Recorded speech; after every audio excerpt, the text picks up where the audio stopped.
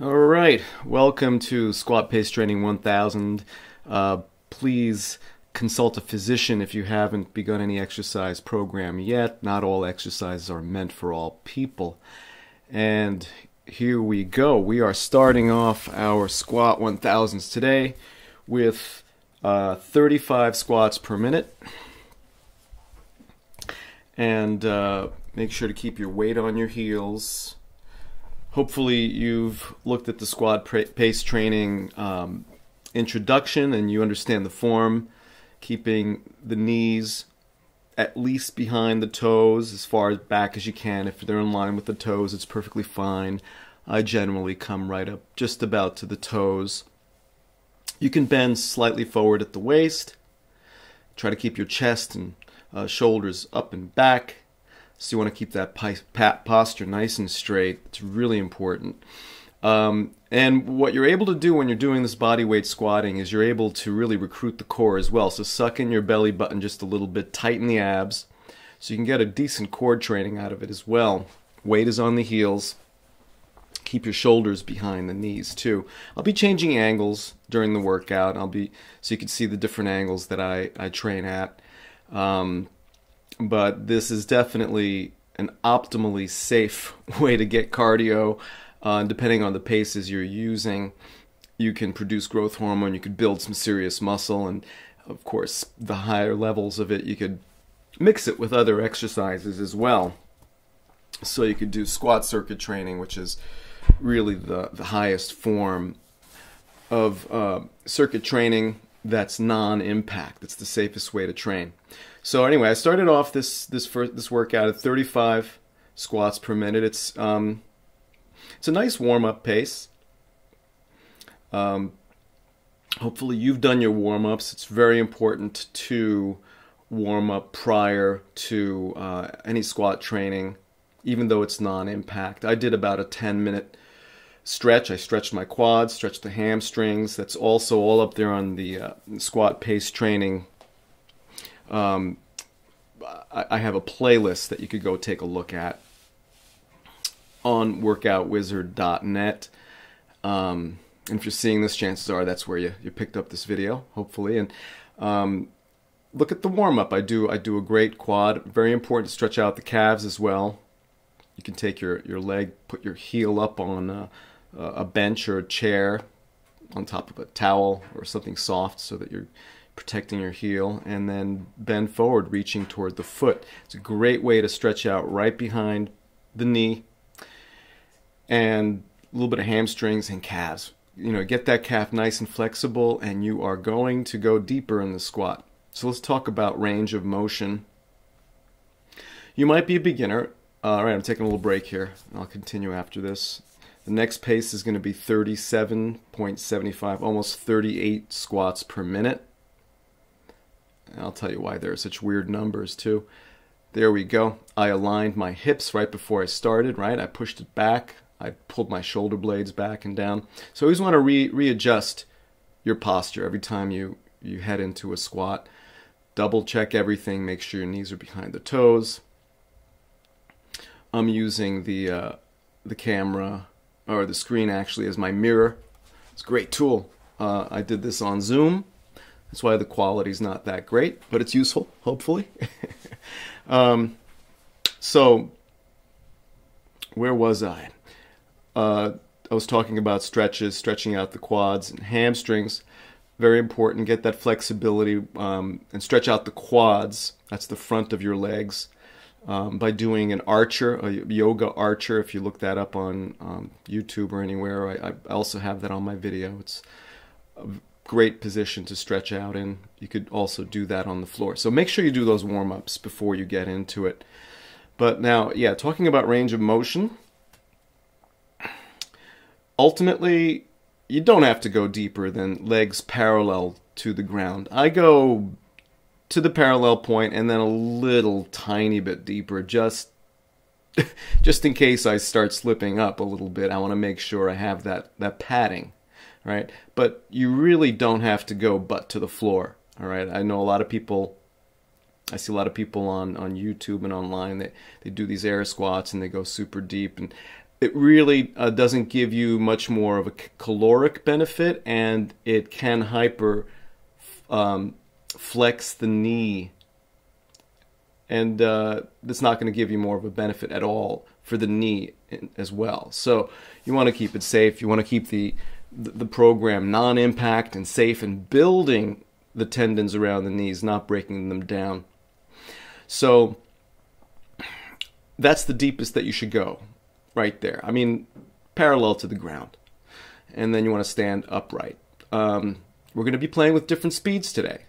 Now, if you're a beginner, let me just tell you, if you're a beginner, obviously take frequent breaks. You know, this is just, I'm doing this is just a typical mix of squat paces for me. I'll be putting up a lot of different paces. Some days I'll be doing some very slow paces. Some days I'm going to go for all burnout paces, and then I'll be doing pyramids. I'll be doing all different squat paces for you, and you can follow along, or not, or just do the best that you can. All right, we're going to go up now. This is going to be 38.5, so round that up. You're almost at 39 squats per minute, so we're speeding it up slowly. We're going to go through 10 paces because I'm doing 100 reps per set, 100 reps straight at a different pace. Each pace is going to be a little bit faster. So this is 38.5.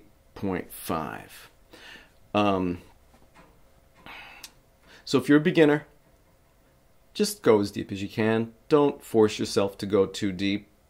If you're only going halfway down or a quarter of the way down, that's perfectly fine. Or if you're using a chair to aim for, to keep it as safe as possible on the knees, then just do that. You know, this is all about you, and when I do it, it's all about me. So, you know, if you're doing it to this video, then we're doing it together. That's great. You do the best that you can. You might even be more advanced than me, so you just maybe I'm holding you back then you could go a little bit faster, or, you know, whatever you choose to do. This is just a tool so you can squat along and get some really intense workouts. This is going to get really cardio. You're going to watch me sweat. I'm going to start sweating probably at the halfway point quite a bit. It's very aerobic, no doubt. So yeah, so we have a bunch of different paces. So the paces that we're going to do, we started with 35, then we went to 37.75, then 38.5 is what this one is. And then we will be speeding it up to 39, 40, 43, 44, 46, 47, and then finishing off today in this workout with 48.5 squats per minute pace, which is pretty fast. It's definitely a challenging pace. If you can't keep up with the paces, just go at your own pace. You'll notice there's no music that I've put to this. It's just a visual that you could follow along with. And I'll just narrate these videos so that we can occasionally go over the form, just in case you start losing form. But let me just remind you, you know, so that you can be comfortable, take breaks, listen to your body, okay? I've been squatting for 20 years. It took me 10 years of building up before I set the world record in most squats in 24 hours. Okay, I'm taking a little breather here. It must have been another 100. Now I'm going to be speeding up to 39 per minute. Check it off there. And I changed the angles. You know, that was front angle. Now you get a sort of a 45-degree angle. Yeah, this was a great, I did this on a Sunday morning. It was a great way to wake my body up, get some growth hormone pumping, certainly by the end. And since I know my calories per squat, I did 1,000 squats, as you know the video will show you. And that is, I get about 0.4 calories per squat. So that means I burned 400 calories in the workout that you're going to witness here, which is 27 minutes and 38 seconds. So it was 400 calories. That's really good, right? Less than half an hour and 400 calories. And it's non-impact. Where else are you going to see that? I started squatting after a person I was working with took me to a spin class about 20 years ago. And it was an amazing class. I really was very, very impressed with how I felt afterwards, the vitality, just the euphoria, the energy. Loved the muscle groups. I was using all the major muscle groups. It was a great spin class. And I went home and I was thinking, oh my God, I want to continue doing that, a spin class. I mean, I could ride on a bike and everything, an indoor bike. I guess I could have done that too. I didn't have one handy at the time, but I thought, right, what are the muscle groups that we were using? What could I do? And I had been, studying exercise physiology and a number of different practices and calorie expenditure based on movement, and I realized the squat, it doesn't require any equipment. Let me test it out. So the next morning I woke up and warmed up a little, did 20 squats, and I felt like, wow, that was the same muscle group. But it felt even safer. Both feet were on the ground. The stability aspect was amazing. I figured out, I sat down and I thought, let me just do another 20. So I did another 20. And I was like, well, that's all I'm going to do. That's all I felt that was enough, 20 and 20 at that point. So I did 40 total in my first workout. And I decided that I would build up from there. And that's all I did. So I probably the next day, I don't remember exactly how I built it up. I might have done 25 and 25 and 30 and 30. Okay, here we go. So we got another break. Next pace is going to be 40 squats per minute, which to me is a base squat pace. I mean, they're all fine. But 40 is what I determined for myself, and having trained a number of people who got pretty proficient at the squat, that was the average training pace that most people found beneficial and challenging enough. And so I set that as the base pace. I wrote a bunch of songs at that 40 squat pace. I even wrote the squat anthem, doing squat base at 40 squats per minute. Bunch of songs at that pace, and those are the songs that I used as my anthems and cheerleading songs when I was going for the world record.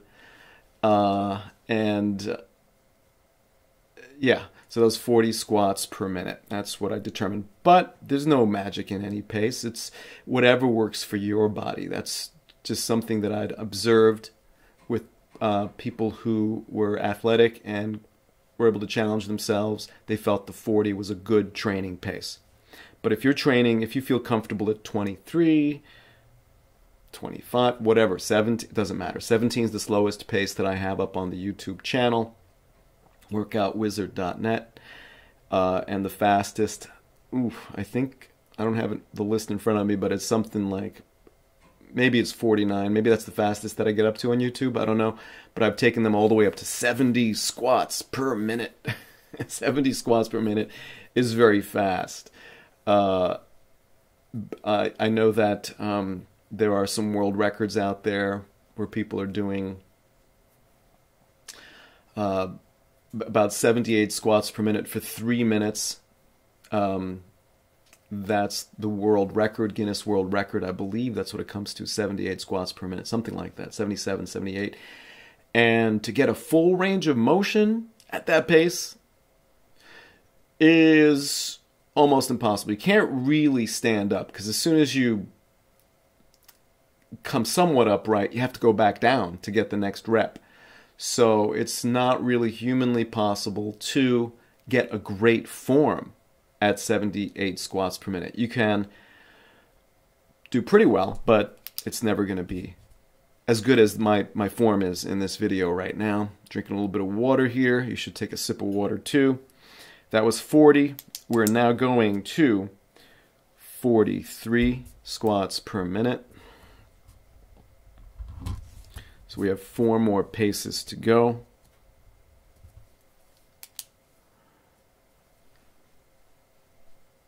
Yeah, it's okay to take some breaks in between. Let that lactic acid settle back to sugar and then recharge yourself. Weight is on the heels. Try to keep that chest up. Look up to the corner of the room. Check every now and then up to the corner of the room. Try to bring your shoulder blades back and down. If you notice, sometimes, right now I'm not doing it so much, but I like to turn my pinkies in, so my palms up. By doing that, you can actually bring your shoulders back and down a little bit more. One of the things with squatting is you want to make sure, and a lot of things like even walking, repetitive movement that's forward, is that you want to watch your posture. Because if you're going to do this for the rest of your life, and I hope that you're taking me on with this, because it is an amazing cardio and strengthening and power training routine, the squat training. If you're going to take this on, you're going to want to make sure that you keep your posture nice and straight. And so you want to check in every now and then. So you want to squeeze your shoulder blades back and down and look up to the corner of the room. Check your posture. Check your posture. So we are now doing 43 squats per minute. Sorry, after this we have 4 more paces, right? After this we have the 44, then the 46, the 47, and the 48.5. That's on our agenda today. Yeah, it's interesting looking back at the video. I could definitely see a sheen developing. I'm definitely perspiring at this point. And just again, a reminder, if you need to stop, take breaks. If you're trying to keep up with the pace and you're straining, don't strain. Don't strain. You got to train, not strain. Take more breaks. You might need a 5-minute break. You might need a 1-minute break. It's up to you. Listen to your body. And if you might want to do this video a number of times, and figure out how you can save energy here and there. I'll let you in on a little secret. Oh, I say we're going up. All right, we're going to go to 44 at this point. All right. Yeah, I'm feeling it at this point. You know, I could see that. Every day is a little different. So, all right. So I guess I'm doing the back position here. The pelvic tilt. Where's that pelvic? I didn't do the pelvic tilt that well that time. All right. Keep that chest up. Keep that chin up. Keep your weight on your heels. All right. So once it starts burning, at this point, my legs were pretty much burning at this point. And that's definitely a sign that you're producing some growth hormone, tapping into the more of the fast twitch side of the 2A muscle fibers. That's the beauty of the squat. I love that. The body weight squat, that is. Slow twitch fibers, type 1 fibers, they use oxygen well. It's what you use just walking around or anytime you're doing cardio. And then when you tap into the type 2 fibers, you're getting the fast twitch. Those are the muscles that can hypertrophy, so get bigger. Bodybuilders have a lot of that, or build a lot of that. And type 2A is a hybrid between slow and fast. So you can work out cardio, but you're also you kind of vacillate between cardio and anaerobic. And tap into the fast twitch side of the 2A. So you're actually, it's giving that switch to produce growth hormone. Powerful, and that's why it's the fountain of youth.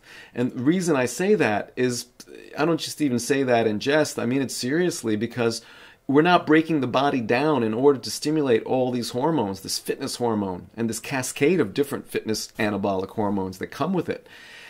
We're doing this without impact on the joints, and that's crucial. A lot of exercise programs, you're going to be doing high intensity moves, tapping into more of the type 2B in many cases, but also fatiguing tendons and putting yourself into a situation where risk to benefit ratio is not in your favor necessarily. With the squat, if you build safely, I'm going to be going up here. If you build safely, this is going to be 46 squats per minute. Take your time, build safely and slowly with the squat. You're going to have for the rest of your life a tool that's, I dare even say, sort of a fitness version of a therapy tool that you can keep strengthening your tendons with around your knees and getting stronger and stronger. Squatting is not knee bends. Knee bends torque the knee a little bit too much and can tear cartilage and cause meniscus issues. So this is using a lot of the big muscles, buttocks, the quadriceps, the core. I mean, just to support myself, to stay upright like that is back and core. It's all core flexion that's going on. It doesn't really look like it, but it really, when I'm doing it, I really feel that. So by leaning back on the heels, by tightening the core, by actually sucking it back, you can really recruit all the muscles, the spinae, just everything, just to keep yourself erect like that. So it can be a total body training. So if you add in, this is just squat training, but if you add in, just do like a squat row, for example, with dumbbells, which I do with, varies, 10s, 12s, 15s usually. It's an amazing movement just with a pair of dumbbells. The same movement that I'm doing with my arms basically right now, but with a pair of dumbbells in my hands. Let's say 15 pounds. You're getting your lats, you're getting, your deltoids, you're getting your core, you're getting your biceps, and then you're getting all the core and lower body muscles, and you're producing the growth hormone. It's perfect. You take that squat row and just throw in some abs, and you've got a total body workout. It is a perfect way to train, and you don't, other than the dumbbells, if you do that, you don't need equipment. So that's if you have dumbbells. I mean, you could do so many things even without weights. I have a routine called the Circuit of Life. Oh, I'm stopping there. That means we're going to the next pace. Only 2 paces left, my friends. Going to 47. I got a program called the Circuit of Life, which has 3 different fixed levels and then a 4th, which is sort of a personalized level. Here we go. So it's got a lot of flexibility in terms of how to approach it.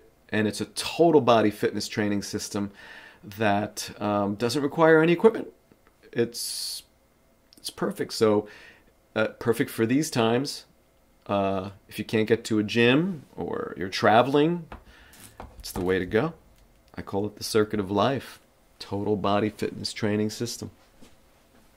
Listen, I do this kind of training. I keep a year-round 8 to 10% body fat.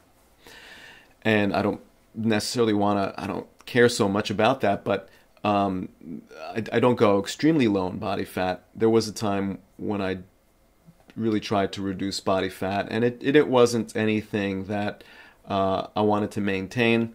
I felt that having a little bit of body fat is good, especially for fitness, for energy, very important for the endurance work.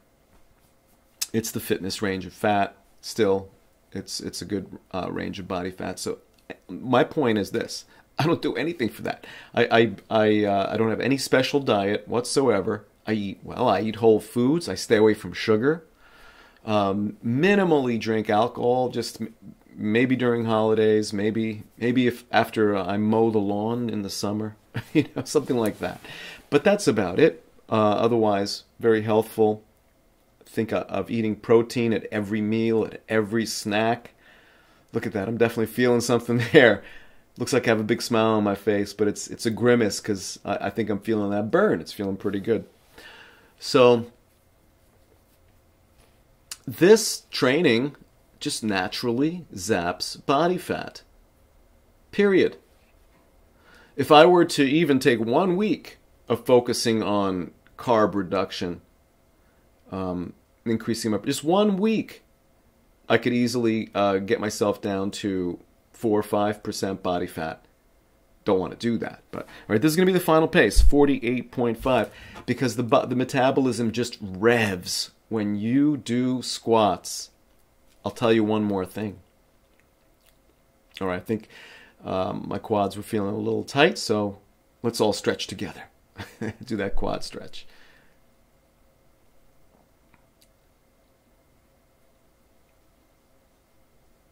All right. He says go. 48.5.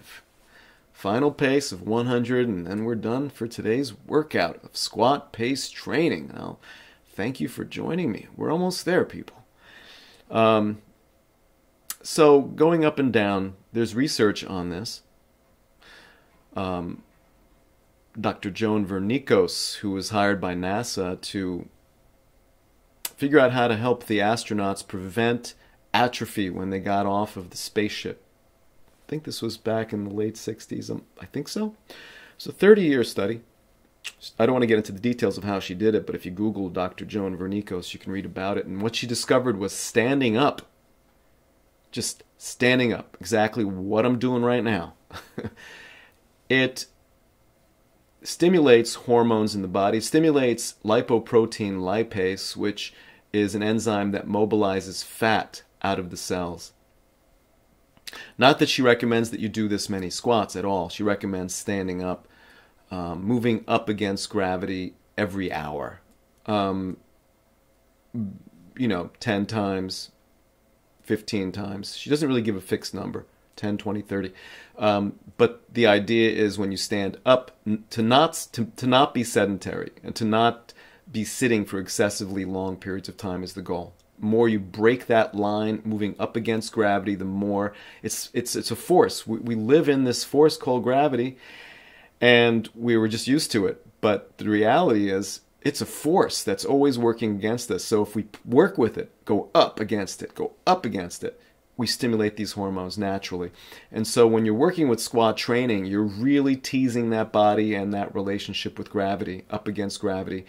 And it just keeps releasing that hormone. So the metabolism stays revved. I've had people tell me that they're just so hungry after, doing squat training, squat pace training. Oh, there we go. So that's our workout for today. Thank you for joining me. That's 1,000 squats. Hopefully you'll join me for another routine at another point. And that's our time, 27 minutes, 38 seconds. Have a wonderful day.